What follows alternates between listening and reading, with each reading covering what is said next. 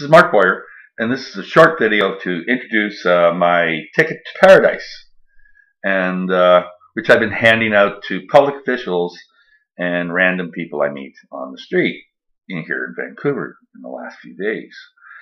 Basically, it's one ticket to paradise, free admission. Okay? And then it quotes Romans 8. Redeemable by sharing in the burden, therefore sharing in the glory of upholding God's creation. And in this way, we inherit the earth. Now, that's the answer to a quiz, actually a mystery line in the Bible that says that, when we were children, God really did take care of his creation.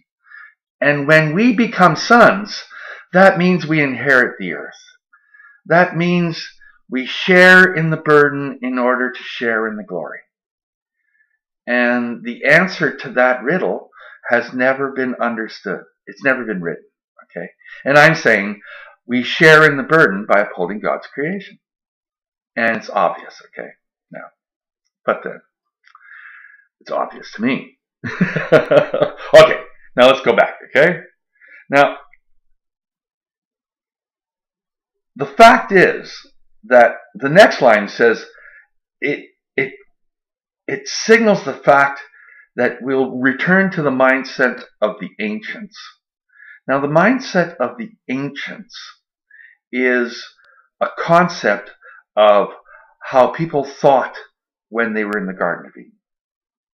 Okay?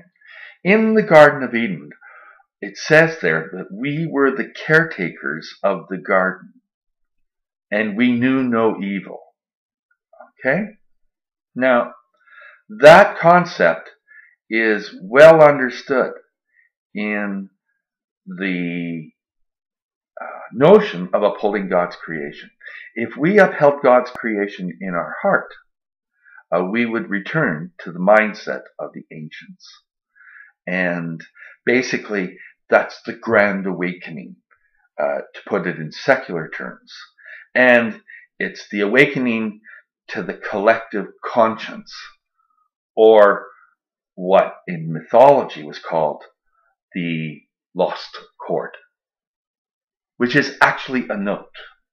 Okay?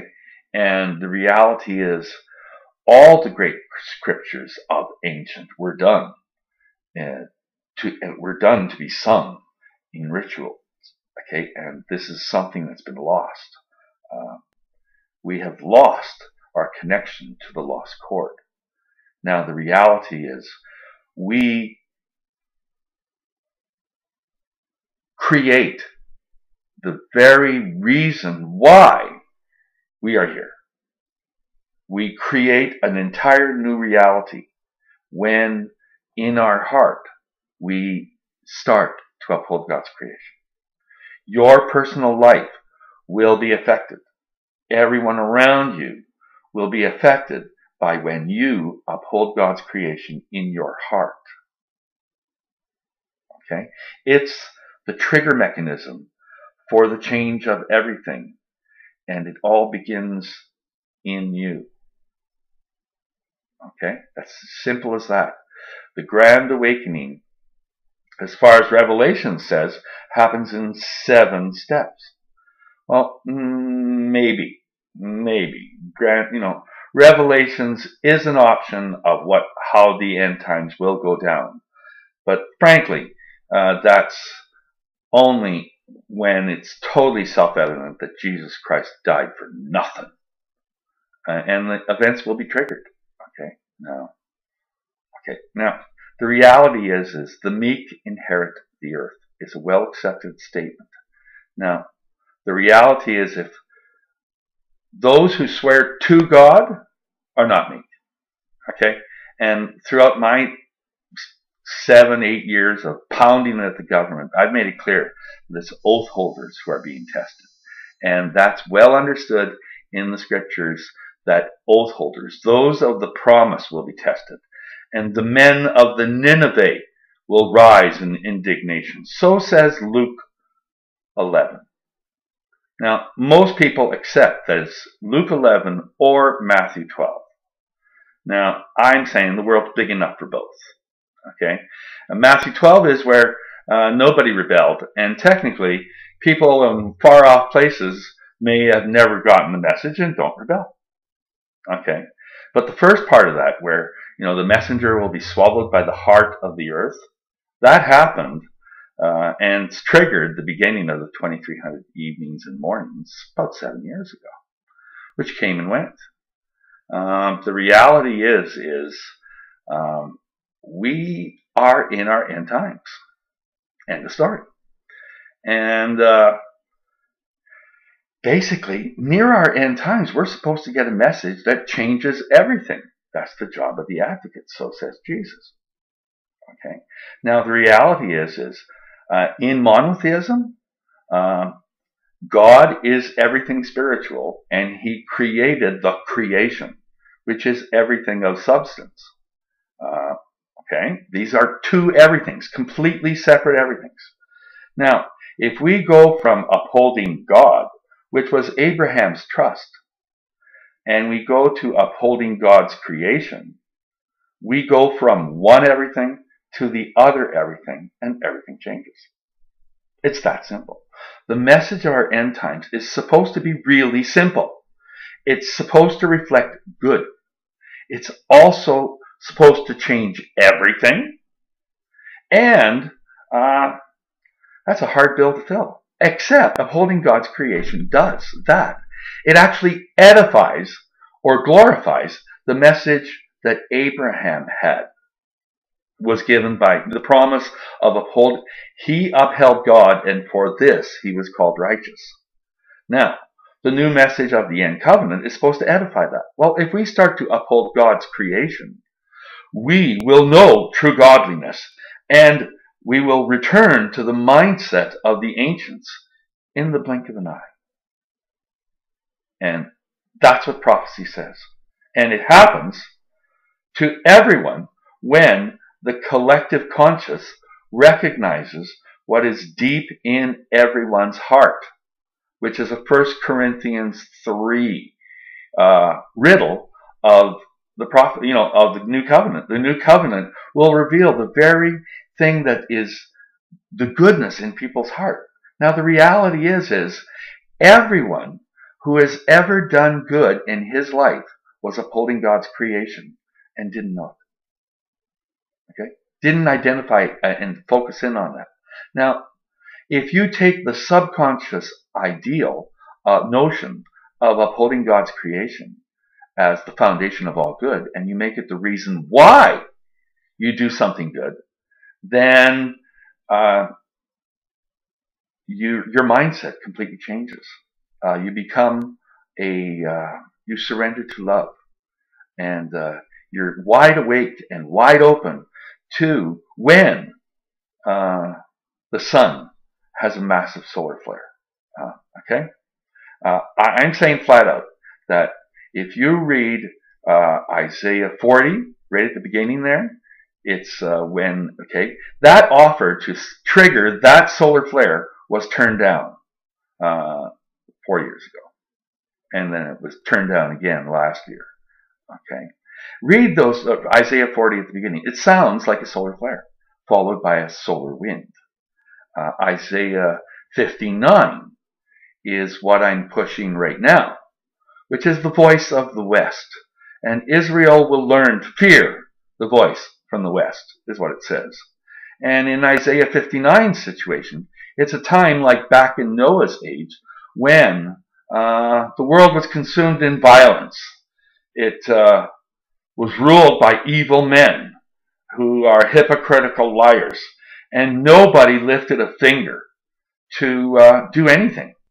So God put on his helmet of salvation, his breastplate of righteousness, and his cloak of vengeance, and descends on the world in a cloud with all his angels.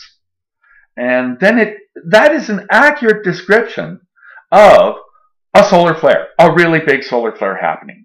Moses gave the clue that it's irrelevant whether it comes from the heavens or from the earth. And the reality is a solar flare of the magnitude that's coming is emitting radiation that it's as if the Earth wasn't there. Okay, it'll go right through the Earth. Okay, a major solar flare is coming, and when's it happening? At God's command. Okay, but we are in a cycle. Look around you. The world is falling apart around us. Okay,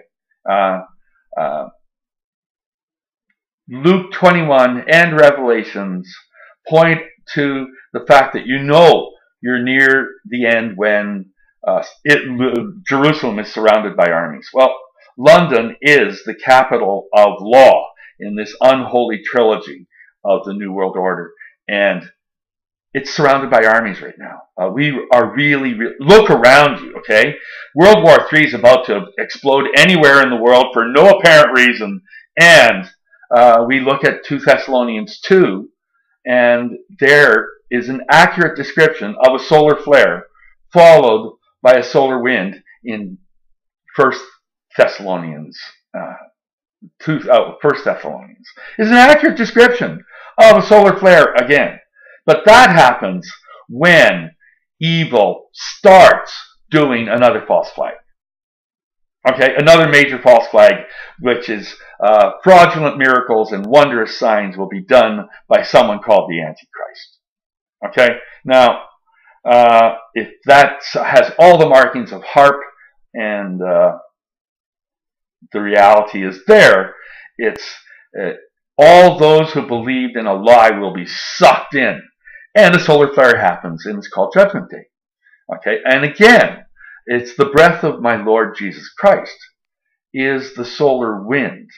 Okay, in 1 Corinthians 15, I really am the one like Adam. Okay, Adam is someone who brought the dead to life through human means. Okay, and this messenger of our end times is supposed to bring the dead to life through human means. Now, I'm challenging the active supremacy of 1559, which is 430 years after my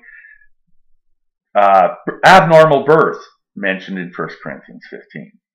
And basically, I'm challenging the bar to change the oath to the bar from swearing to God to swearing to uphold God. Okay, God's creation. Okay, now, the reality is these dead things called corporations would start serving mankind if that happened. Okay, and they refuse. It's a very simple solution. Now, the reality is I have a damage award that redeems all debt in the world. And it's not mine. They refused to take it, and that would have fulfilled Isaiah 40, and we would have gone through a solar flare through the gentle spirit. Okay. Now, there are people who believe that that's a total oxymoron. Okay. But the reality is it's a promise. Okay. It's a promise that there, and it's a serious warning by Jesus Christ that there is no substitute for good first fruit. And the only way good first fruit happens is through what Jesus Christ called repent or perish, which was an English interpretation of the word metanoia. Metanoia or perish is actually what the word is, and metanoia means total about face in how you think. And the total about face in how you think happens when you go from upholding God, which is everything spiritual, to upholding God's creation, which is everything of substance. We get real. And we inherit the earth as sons. Okay? All end time events of our end times, I don't care where you read it from, sounds like a solar flare followed by a solar wind. And it's done in very poetic means. God was angry with us. So, like that is that's poetry in motion. Okay?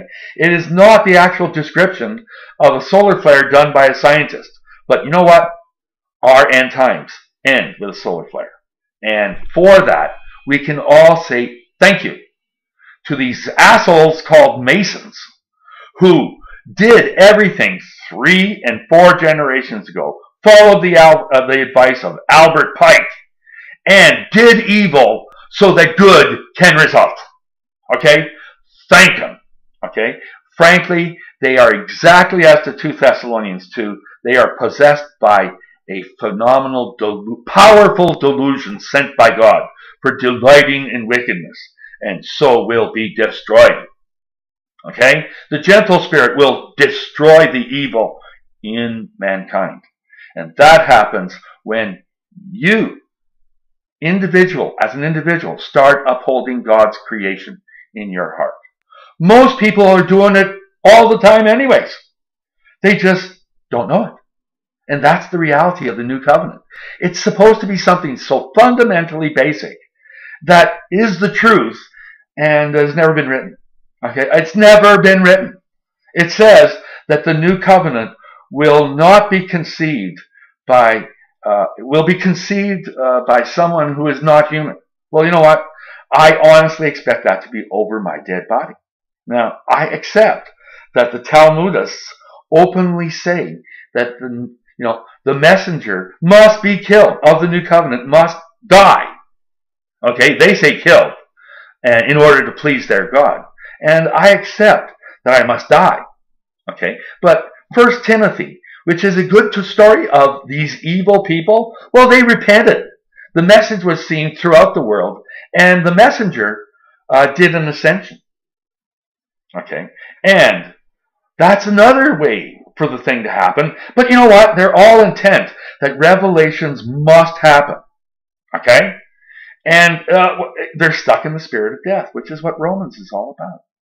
Now, the spirit of life is when we start upholding God's creation in our heart, death is conquered once and for all. Okay? It's the mystery of the Bible being revealed just before we self-destruct if we don't get the message. Because if we don't start upholding God's creation, we will destroy it. And frankly, that was the vision that the Talmudists wrote a theory and thesis on 700 and some odd years ago. And about the same time, the Jesuits wrote a similar doctrine saying that the world would end in 2012. And in the last generation, they construe that the Mayan calendar also ends in 2012, and they're all blaming it. Oh, look over there, it's the Mayan calendar. No. It's the Talmudist calendar and the Jesuit calendar that the world will be destroyed this year. And if you don't think they're going to do it, then sit on your hands and expect Judgment Day to hit, because that's what's going to happen. Okay? And hopefully it happens through the gentle spirit, because until bad first fruit happens, the chance of the gentle spirit occurring is 50-50. And if you believe in Jesus Christ, you may not even be around to do it, because raptures. The first sign that shit's going to hit the fan is raptures. Okay, good people are going to just start evaporating, and that's all there is to it. Gone. But it's also a sign that shit hits the fan for whoever's left. And I'm here for the living. Okay, upholding God's creation really is the message, the promise that God made in the first commandment. It really will be the same order on earth as it is in heaven when we start to uphold God's creation in our heart. Okay, and as soon as you do that, you start following your heart, and good will result. Okay, the meek will inherit the earth. Oath holders are being tested. It looks like they're going to fail miserably, but you know what? It says, in that day, they believe. The rebellion starts. This message has everything to do with Luke 21:21. The message that is hard to refute and starts a rebellion in the high places. It definitely is the message from the West. And you should look at other videos that I've made lately and look at it. You can't put it all in one video. I'm trying to put it in a card of less than 200 words. Okay, and I think I'm effective. Okay, the reality is these people in high places want to die for a concept called shaitan. And Shaitan is this ancient god of evil from Nineveh that also went under the name Baal. Okay?